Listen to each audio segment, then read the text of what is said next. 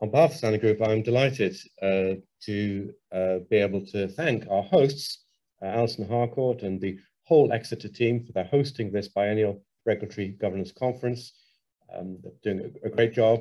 It's always a challenge running these events during the pandemic, and I've certainly had some great interactions over the past day and look forward to more.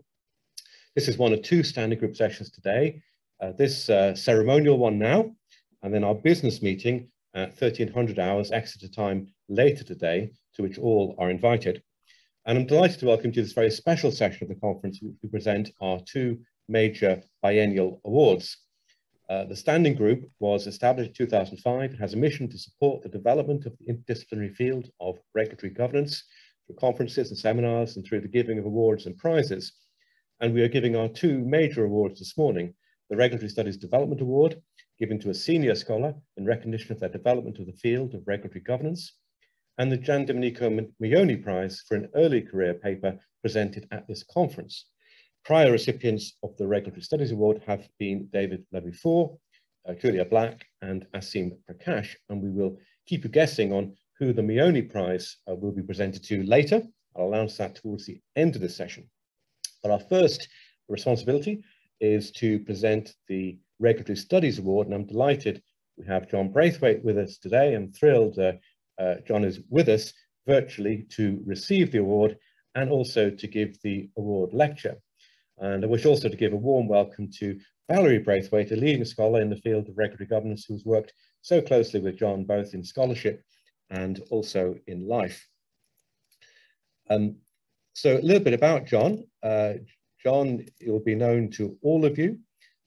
He's a distinguished professor emeritus and founder of the Regulatory Institutions Network at the Australian National University. He's a criminologist originally, whose empirical and theoretical research on corporate crime and regulatory governance has been extremely influential in developing the interdisciplinary field of regulatory governance. And amongst John's remarkable research output of hundreds of articles, book chapters, edited books, and books across an unusually wide range of empirical and theoretical fields, it's possible to point to the immense impact of a number of books, especially, but not limited to, the co-authored books, Responsive Regulation with Ian Ayres in 1992, Global Business Regulation with Peter Drahosh in 2000, the sole-authored Regulatory Capitalism in 2008, and amongst the core concepts in the field of regulatory governance, which John has led, often collaboratively with other key scholars on developing and applying, include responsive regulation, reintegrative shaming, meta-regulation, and regulatory capitalism. Since 2004, he has substantially focused his research on comparative peacebuilding, applying a similar theoretical lens and equal theoretical rigor, empirical insight, and humanity to major societal challenges associated with supporting global efforts to secure peace in some of the most troubled parts of the world. In addition to his path-breaking and highly influential scholarship, John has been a leader in building the field of regulatory governance, establishing the Regulatory Institutions Network at ANU, supervising and mentoring countless students and researchers, both formally and informally, building engagement between his research and numerous practice fields, and as a founding co-editor of Regulatory Governance. I could say much more about John's lifetime of contributions and achievements, but wish now just to say on behalf of the ECPR Standing Group on Regulatory Governance, we are delighted and honoured to be able to present the Regulatory Studies Development Award to you today. And John, I have the award certificate here, which through the magic of the internet, I am going to endeavour to present to you virtually. So here it comes. You ready for it? Have you got it there? Oh, terrific. Oh, we've lost the colour in the translation there. I'm sorry about that, but you have it anyway. So congratulations. We'll give a round of applause by whatever means the technology permits to John Braithwaite, and congratulations, Sean, on this award. We're delighted for you, and we're delighted for our field that we are able to honour you today for your lifetime's work. And I'm going to hand over to you now, because not only are you here to receive the award, you're also here to give a lecture, and I won't give any further introduction, but I'll hand over to you, John. The floor is yours. And John's indicated he'll take some questions if there's time after the lecture. So do think up your questions as he proceeds the lecture. John, we're over to you. Thank you, Colin. I acknowledge the elders of this Yuan land, that always was, always will be Aboriginal land. And thank you, Colin, for that kind introduction, and to Alison and all of our friends at ESIC who've worked so hard. We really would have loved to have got over there with you. Val has been already to a conference at Essex and has told me how warm the hospitality was and what a beautiful place it was. So it really is a disappointment, but we really admire the way you guys were set to put this on in person last year, had to cancel, and then again have been through this this year. So you guys should be getting a resilience award rather than me an award, and it is an honour to get this award, and I thank you for it. On any occasion like this, I always feel that there are many people present, and I'm looking. It's sort of worse on Zoom because you see not only their faces but their names. In that person would be more worthy than me, but I'm very grateful, and you know, quite a number of those people that I think perhaps the reason that I got the award is that a number of the key people in ECPR are people who I've been involved in offering jobs to at times, including Colin and Imelda, and I see David there next on my screen. Also, all these key players in ECPR. So I'm sure this is really a just reward for that, because I think you know, a few people have an overrated view of my scholarship. Most people don't have that overrated view of my scholarship. But when I look at people like Colin giving that kind introduction, and so many of the rest of you there, you all know who you are, those of you who I have been involved in offering jobs to in the past, and those whom I've mentored in some way or been former PhD students. I do look out at you and take a lot of satisfaction in how you built this field, in how you've in particular been wonderful leaders of this particular network, but not only this network. And I do think I do accept some acknowledgement of being involved in that. And I think we should evaluate scholars much more than we do in terms of what their students do, in terms of what their mentees do, because that is always such a larger sum of accomplishment than what an individual scholar does, particularly one like ours, which is a community of conversation. And that's my topic, of course. And Valerie, of course. How can I not thank Valerie on a lovely occasion like this? So many of my ideas have been infused with her keen insight. In August 2007, 6 advanced nuclear-armed cruise missiles were mistakenly loaded on a B-52 bomber named Doom 99 at a North Dakota airbase. In spite of various moments when protocols required the crew to verify that the missiles were not armed, no one checked for live weapons at any mandated stage. The plane, with its nuclear-armed cruise missiles, sat overnight on the tarmac in North Dakota, unguarded.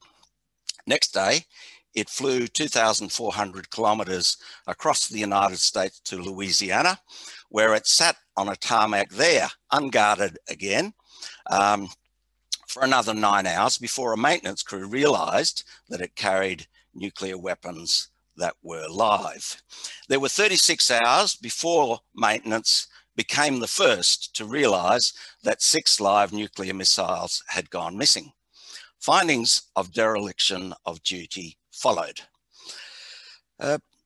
This is not a story from Pakistan, where mobile nuclear vehicles, nuclear missiles endlessly drive the highways to avoid Indian detection, where there's so much fear of them going missing into the hands of the Taliban. This is a story of North Dakota. We know in the United States there have been many dozens of serious incidents or accidents involving nuclear warheads, doubtless more that have not become public. The most worrying incidents take a long time to leak, often by very old leakers who want to do the right thing before they die. By this time, states can say that these were governance failures of a different era. For example, the most potentially catastrophic accidental cascades toward nuclear war during the Cuban Missile Crisis of 1962 did not leak until this century. It was not until 2021 that the New York Times leaked that in 1958, a time of Chinese artillery bombardment of Taiwan, the US High Command had advocated and prepared for a nuclear first strike against China. President Eisenhower, old general of World War II, was terrified and an unusually potent president for shutting down this Pentagon adventurism.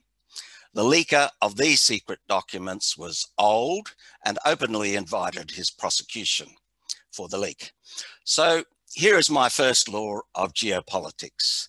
Geopolitics is full of well-concealed recklessness in incipient promotion of mass destruction.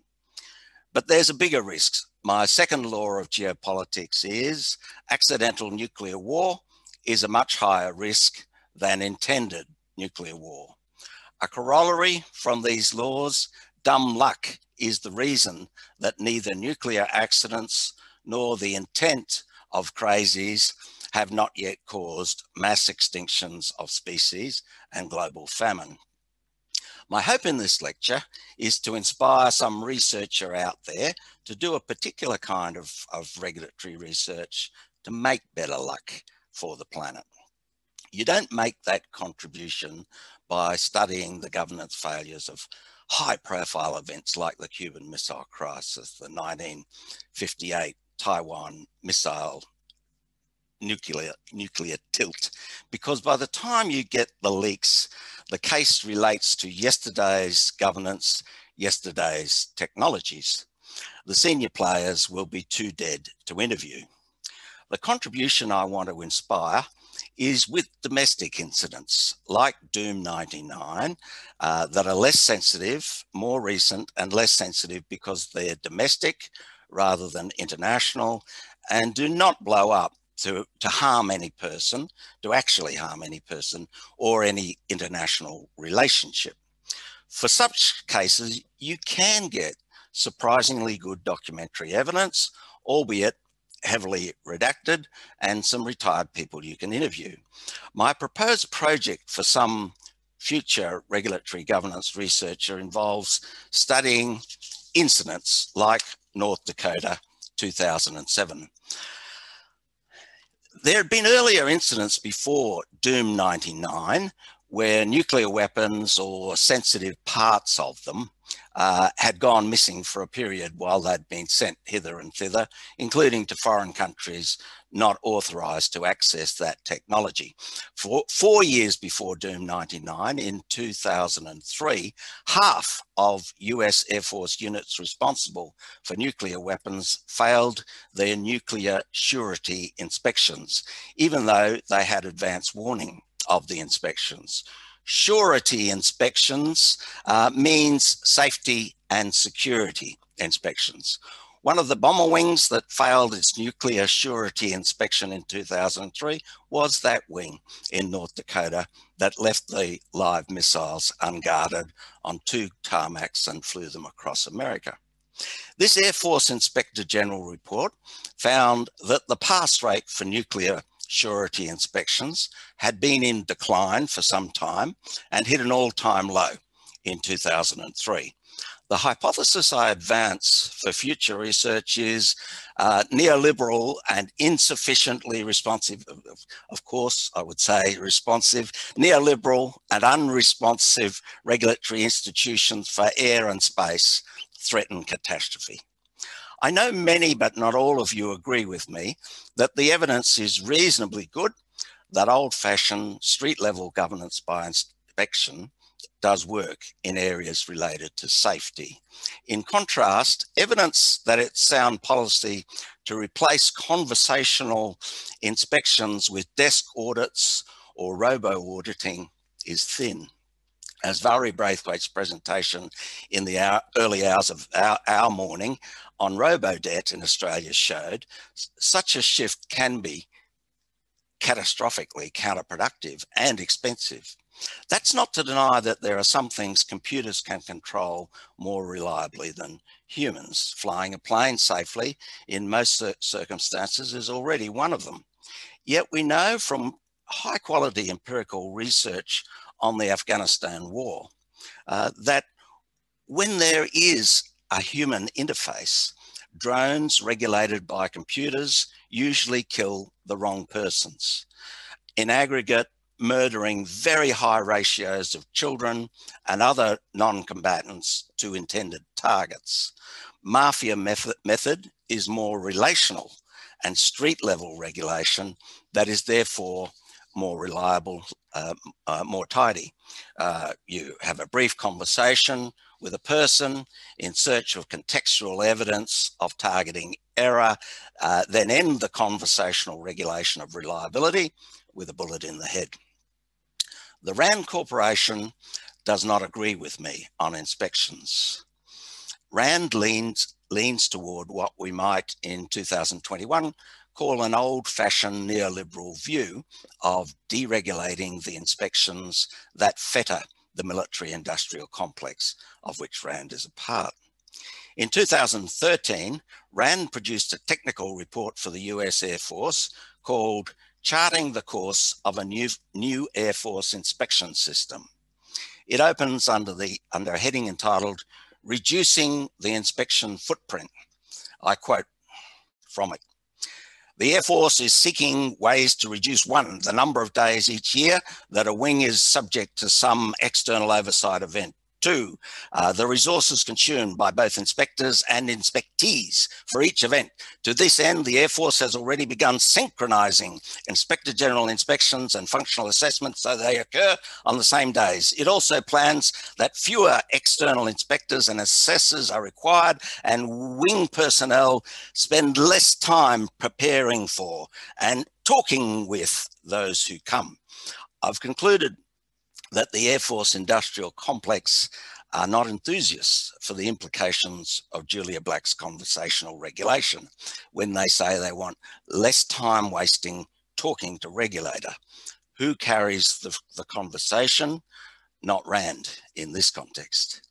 Like RAND, I personally trust the US Air Force to self-report. By the way, General, yesterday we stuffed up. Almost caused World War III by accidentally slipping our weapons onto nuclear alert. No need to worry, no harm done. Everything is secured now. Sure, they can be trusted to report that kind of thing.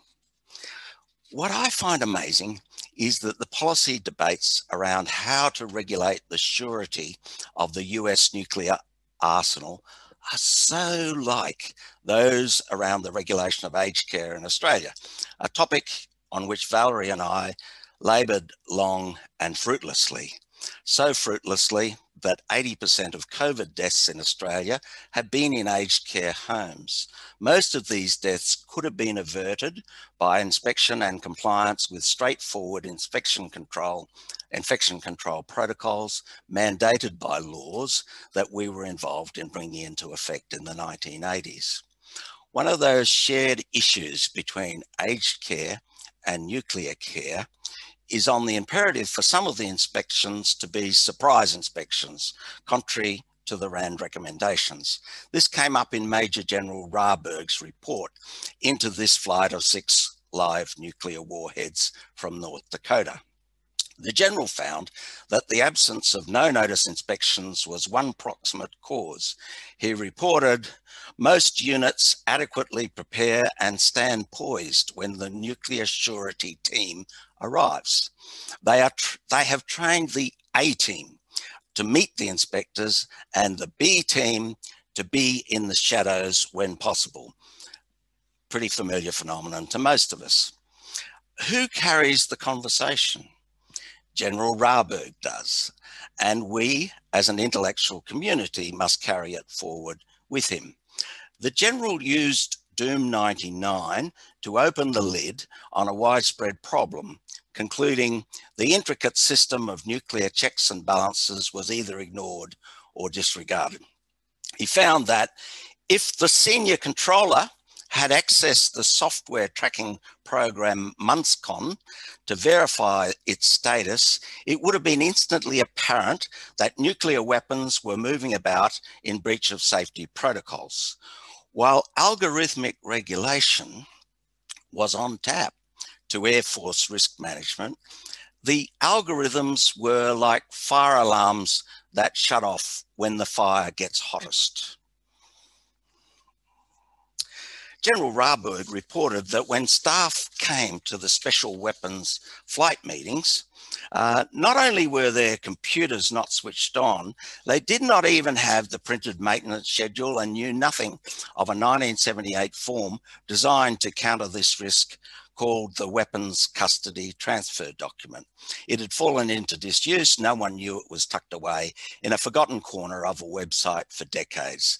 The General reported, every witness testified that they came to the special weapons flight meetings with blank notebooks. They relied on an erroneous set of slides produced by a very young plans and scheduling airman, a one-striper. Scary, isn't it? They're just like us, attending regulatory governance meetings with blank notebooks, staring at false PowerPoints.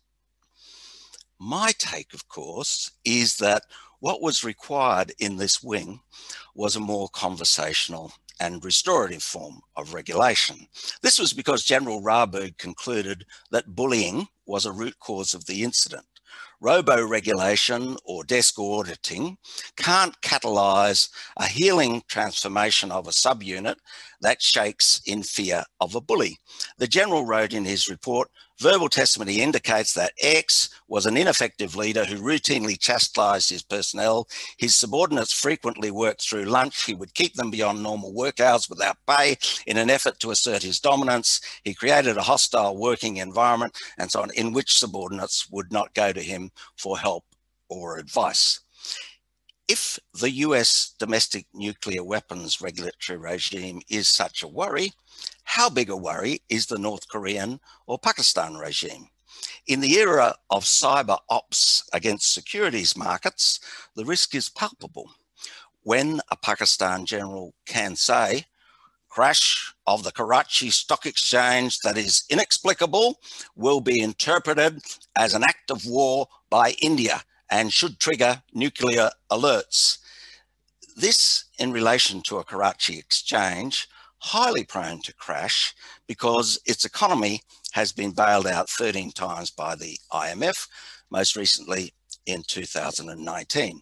One way that US nuclear surety inspection is even more worrying than Australian aged care inspection is about the depth of military industrial complex entanglement illustrated through the RAND report.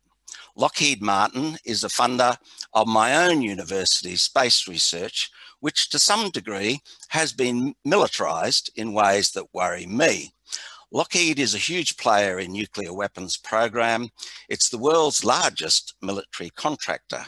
In 2016, Lockheed, who was managing the database for the US Department of Defense, lost 100,000 Air Force Inspector General files, all of its Freedom of Information requests, all reports relating to Inspector General complaints, Inspector General investigations, and appeals. The Air Force reported that the data had been lost in a crash not caused by attack from outside. A week or so later, they found them again. Hardly inspires confidence for data so sensitive and important. But at least these files that I am commending to regulation researchers for now are available again for us to try to access with US Freedom of Information law.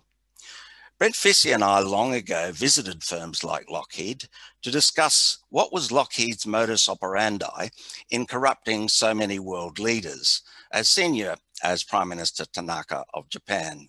It seems to me important for universities to get firms like Lockheed that have an interest in expanding sales of dangerous products, to get them right out of being financially and collaboratively entangled with our university aerospace researchers. Secondly, it seems important that independent university regulatory governance researchers supplant corporate members of the military industrial complex, like Lockheed and Rand, as leaders of research and thinking on regulatory safety around weapons of mass destruction.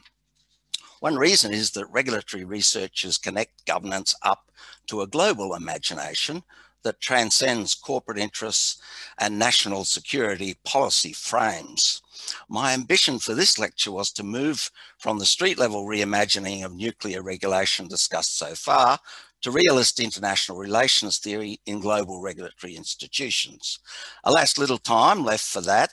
In the next few years, hopefully I'll complete a book that's tentatively titled Simple Thinking About Complex Catastrophes.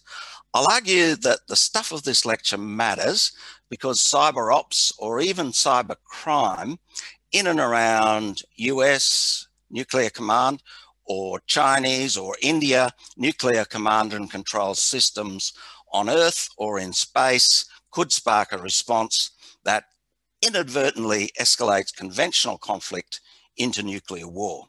Someone targets a satellite for conventional reasons or even reasons of criminality without realizing that satellite is secretly central to the launch of nuclear weapons. Crises today increasingly cascade into one another. This is true of economic and ecological crises, the globalization of disease, and security crises. Crises develop increasingly rapidly. The speed thing is because of accelerating innovation in global capitalism. New technologies of cyber warfare and cyber terrorism, new weapons in space that disable satellites can destabilize peace. Rapidity of changes is compounded by the tightly coupled character of crises. As Warren Buffett said of the 2008 cascade of economic crisis, risks today are more coupled than in the past. So collapse of a US bank more readily cascades to collapse of European banks. How can there be simple solutions to the speed of coupled crises that are complex? One answer is that a slow food approach to institutional preparedness is needed when societies are buffeted by cascades of tightly coupled crises. A quality university system that is not captured by the very military industrial complex that is throwing babies over the waterfall is a simple enough institutional imperative. Strong universities are vital to building strong markets, designing effective regulatory institutions, and energizing civil society. I don't need to say that to this audience. So are quite simple regulatory architectures that allow inspectors to arrive at Air Force bases on surprise checks that nuclear weapons are properly secured from cyber attack, from incompetence, from military sloth, from bullies. Regulatory institutions of many kinds can be as simply secured against capture by firms like Lockheed as can universities. States of modest means like Mongolia and New Zealand are capable of outstanding accomplishments through institutions of pandemic preparedness, ready to respond to complexity uncaptured by Big Pharma or anyone else. I choose them as the two societies performing best in the league table of excess deaths per capita during the COVID pandemic to date. Many relatively poor states close to the initial outbreak, like Vietnam, also had sound and simple pandemic preparedness institutions in place and have performed almost as well as wealthier democracies like Mongolia, New Zealand, Taiwan. even after reopening Vietnam to foreign tourists.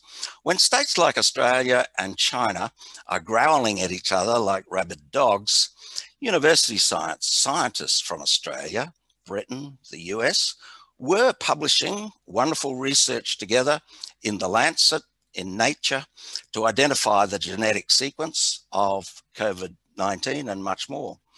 When states are beating drums of war against each other, university people can and do reach across the chasm by leading track 2 diplomacy for peace. We do it at RegNet. An example of deadly simple institutional thinking is having a well-funded ambulance service that is nimble and designed to scale up speedily in response to major crises like the nuclear war that will come one day. That takes decades of slow food institutional development of an ambulance service cooked through experience with the complexity of lesser crises like COVID. Thinking slow and simple about the institutions required for rapid response to complex crises. COVID illustrated how developmental states like Taiwan had the required simple institutions of pandemic response crisis ready, while states that had misplaced faith in market preparedness to respond to any and all ills did not. Trump's US, Johnson's UK, Bolsonaro's Brazil. Some formerly neoliberal states like Jacinda Ardern's New Zealand adapted well to behave more like a developmental state with simple institutions of adaptive preparedness. The demands of rapid waves of coupled crises require societal commitments to simple institutions of surrender to the realities of not getting the world we might want. Who wins the next election is not as important as having a stable system for transferring power from the last winner to the next one. Who wins the next great power contest is not as important as a stable system for moving on from the current to the next number one. Who is number one is less important than numbers 2 to 5, accepting that who is number one recurrently changes with the march of history. Hence, work together for stable progress of all great powers to extinguish global and local crises that are destabilizing in a cascading way. World War I, which ended British incumbency as number one, was such an avoidable war. We can do better this time as US hegemony wanes. As we see with climate politics, with COVID and vaccine nationalism, realist international relations theory, making America or Britain great again is not very realistic. Even regional hegemony is not realistic. It did Napoleon no good, nor Hitler, nor any of those with such ambitions during the 30 Years' War in Europe. Japan's project for regional Asian hegemony have also been duds. When we university scholars engage our Chinese friends in conversations about why Chinese regional hegemony is not in the interests of China, they of course retort, well, the US has managed to have stable regional hegemony over the Americas for more than a century. Why can't we in Asia? We university people must engage them with the counterpoint that American regional hegemony has not been stable. It has created the most violent region in the world, with the highest rates of police killing and common murders, the highest rates of COVID, massive contributions to climate catastrophe, the 3 largest precautionary lenders from the IMF. So we scholars must engage our Chinese friends. Please do not do for Asia what the US did for the Americas. That might blow back to violence inside China in the way the violence of the Americas does already blow back into the US and has for a long time. So realist international relations thinker will say, of course, states will act on the basis of vaccine nationalism, but vaccine nationalism is not realistic for obvious reasons. It's not in the long run interests of any country, especially big ones which have lots of travel interconnections. Great powers have less to fear from each other than from failures to work effectively with each other to tame global and regional threats to the well-being of their people. Hence my conclusion that one interpretation of my Doom 99 story that is unattractive is, oh, that's unfortunate, but such accidents are a price that must be paid to preserve US hegemony. That's an unattractive interpretation for me. Because risks of war are so catastrophic, we all have an interest in stability and balances of power that change at a pace societies have time to adjust to. Suites of institutional stabilizers are needed that are learning institutions, but that are tried and true, simple enough for poorer societies like North Korea or Pakistan. We need to defend simple regulatory institutions with stable foundations for learning how to sustain complex tasks, such as the World Health Organization and the nuclear non-proliferation regime that, after all, has kept 90% of the world, 96% of the world's state nuclear weapons free. Thank you.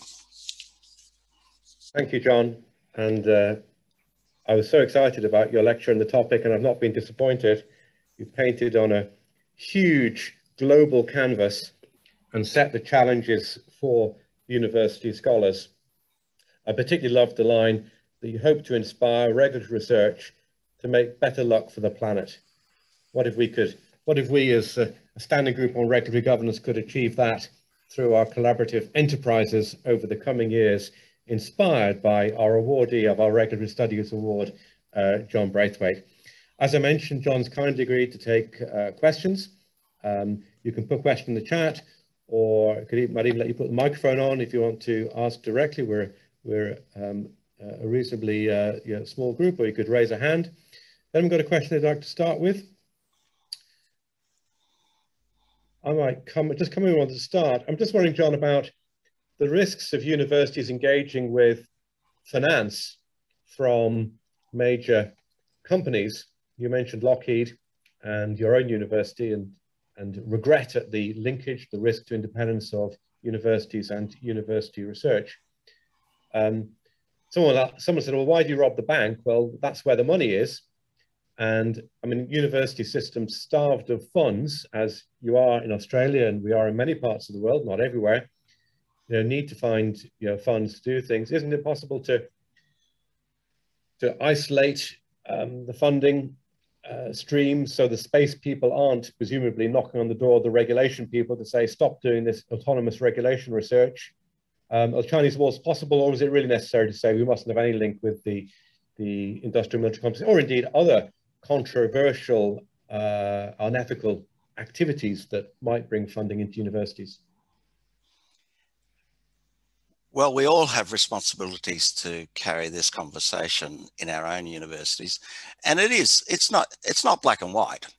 I mean, my own view is that if you're getting funding from someone who produces dangerous products, who has an interest in increasing sales of dangerous products, be they nuclear weapons or tobacco, that's the kind of funding one ought not to accept. And I mean, most people agree on tobacco, but alcohol's a different matter. You might remember, Colin, when you were a younger scholar at RegNet, we had an approach from a large international alcohol corporation who particularly sold Celtic beverages, actually, who wanted to give us a lot of money at RegNet to set up a centre for regulation of alcohol, and our dean was very keen that we accept that money. And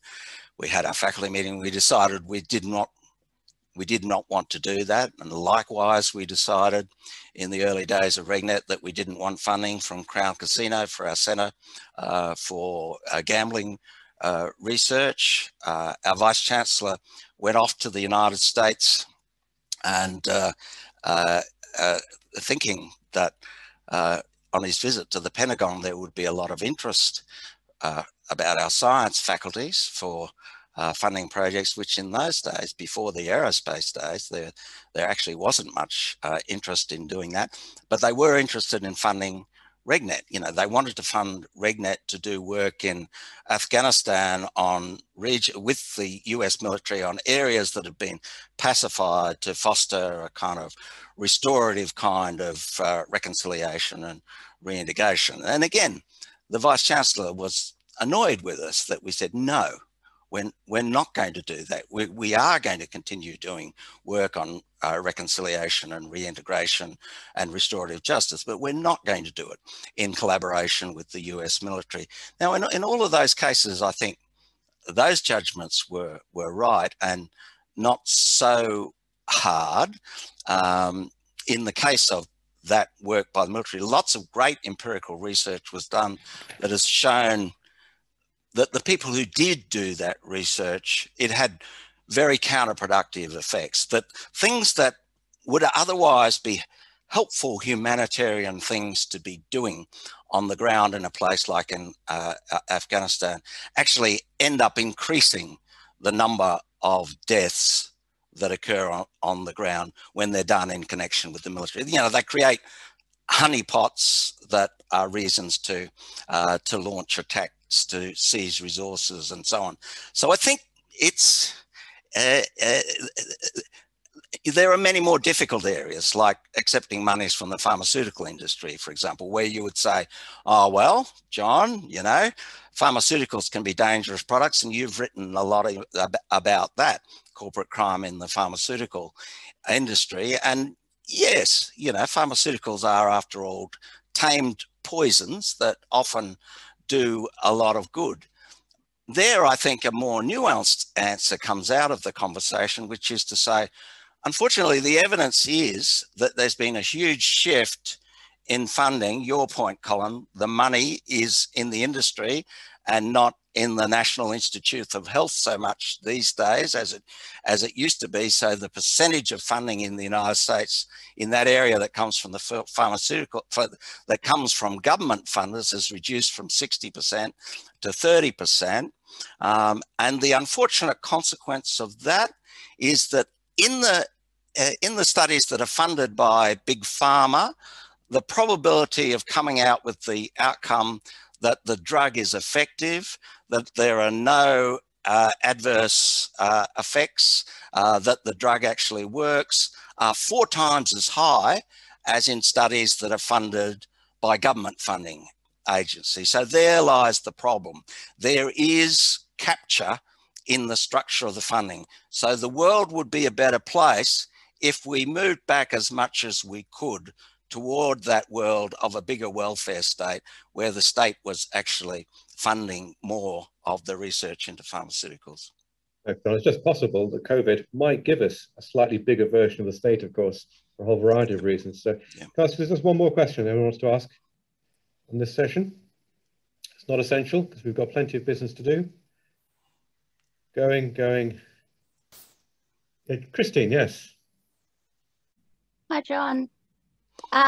Yeah, I got a question, or it's actually more a comment or a suggestion for action. I agree with John that there's simple, I like the slow food analogy. There's simple, slow food things that regulatory scholars and entrepreneurs could be working on that are generative of solutions to complex problems. And it seems to me that there could be, you know, a list of 10 or 12 basic governance things that we expect, substantive things like, you know, decent social security, and taxes on certain, you know, financial activities, and conflicts of interest rules around lobbying, or no allowance of political donations or so on. But there ought to be sort of 10 or 12 things that all different social movements could agree on, and that would make a huge difference in all areas of substantive business regulation, because they create the conditions in which regulation can work effectively. And that's something I've been thinking about for a while, that, you know, across all our different domains, we should be able to come together and agree on these basic things that we should be all saying are actually foundations of decent regulation. Comment. Thanks, Christine. Yeah. I'll give you 1 minute, John. I'll give you 1 minute, John, to respond. Yeah, I agree. No need to respond. I mean, just the only addendum I would make, and to build a regulatory community. So if it's anti-corruption commissions, for example, that there's a transnational regulatory culture of anti-corruption commissions which embrace the civil society activists that succeeded in getting the anti-corruption commissions established, and traditions of mutual learning, triple loop learning, Christine, globally across anti-corruption commissions. John, thank you so much for accepting our award today, and for an absolute tour de force, setting our agenda for the next decades in regulatory governance research, perhaps. Really appreciate such a wide-ranging lecture. Thank you so much. We have it recorded, I understand, so that we can make it available to the regulatory governance community, the challenges that John has thrown. Thank you so much, John. Very much appreciated. The last part of our session today is the very happy task of presenting the Gianna Monico Mioni Prize for an early career paper at the conference. The prize committee was chaired by Ulrika Morth and comprised Ulrika Morth, Martin Lodge, Alessia de Monte and Kern Verhoost. And I'm delighted to say that this year we are presenting the award to Jose Maria Valenzuela, University of Oxford, for the paper System Operators and Regulatory Governance for the Rapid Decarbonisation of Electricity Systems, a State Business Configuration Perspective. Before I ask Jose Maria to come forward and receive the award, I will just read the citation from the committee, which Ulrika, as chair of the committee, asked me to read to you. The Mioni Prize 2021 goes to Jose Maria Valenzuela for the paper Systems Operators and Regulatory Governance for the Rapid Decarbonisation of Electricity Systems, a State Business Configuration Perspective. The paper advances our understanding of regime dynamics on different national experiences, regulatory structures, and legacies in the governance of electricity systems, and how governments can overcome the government's dilemma by mechanisms of reconfiguration of state business regulations. The paper addresses a highly important and clear research problem, makes a convincing argument for how the study contributes to previous research on electricity governance. The paper includes an extensive discussion of country cases and offers rich insights into state business configurations in 4 different systems. So Jose Maria, congratulations. I have your certificate here, and I don't know if I can pass this over to you. Any luck with that? Oh yes, we're on a roll today. Well done, Jose Maria. Congratulations. Thank you. And I know that this award is one that has really set people up well in our regulatory governance community. We've got a minute to Jose Maria. If you want to some brief remarks. Yeah, thank you, Colin. Thank you to the committee. I'm very honored to receive the award. It is, as an early career scholar, this is obviously thrilled to have such a positive feedback. I found regulatory studies as a fantastic home to do my own research, which I actually started by reading on regulatory capitalism from professors like Professor Braithwaite or Hassan Jordana or Professor Levi Fauer in this same Zoom call. So this is fantastic. Thank you very much. And that concludes this ceremonial session of giving of awards. I hope very much that when we gather next to do these awards, we will be in person together. It's very hard for us all, I think, managing so many different dimensions of the COVID pandemic. I'm so pleased we were able to get together for the conference virtually, and congratulations to John and to Jose Maria for their awards. And thank you all for being in the session today. We'll wrap up now, and the next session for the conferences begins in 5 minutes at 9 o'clock Exeter time. You can work out what time it is with you. Thank you all very much.